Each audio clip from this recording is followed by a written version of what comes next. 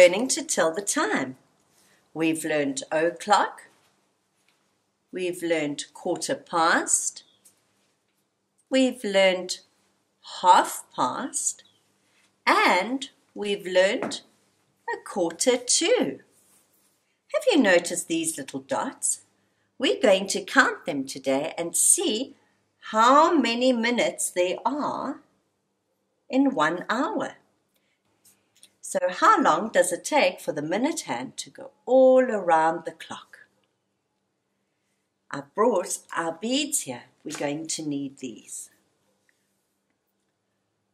1, 2, 3, 4, 5. 1, 2, 3, 4, 5.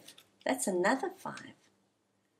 1, 2, 3, 4, 5. 1, 2, 3, 4, 5. Can you see a pattern here? 1, 2, 3, 4, 5. 1, 2, 3, 4, 5.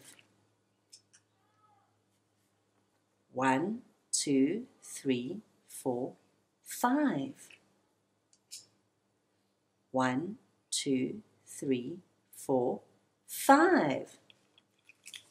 What are you noticing? 1, 2, 3, 4, 5. I wonder how many this will be.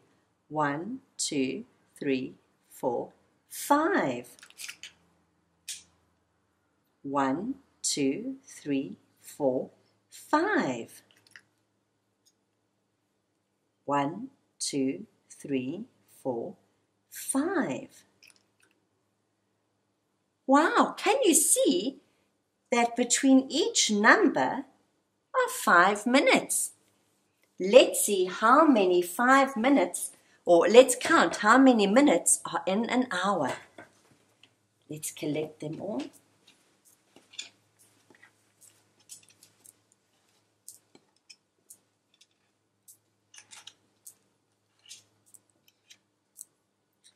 Can you count in 5s with me? 5, 10, 15, 20, 25, 30, 35, 40, 45, 50, 55, 60. Wow, there are 60 minutes in an hour.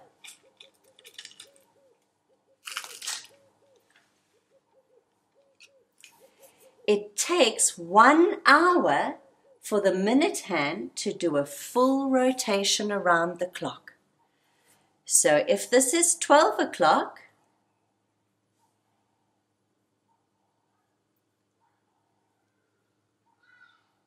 it will take 1 hour before it's 1 o'clock. That's pretty useful to know.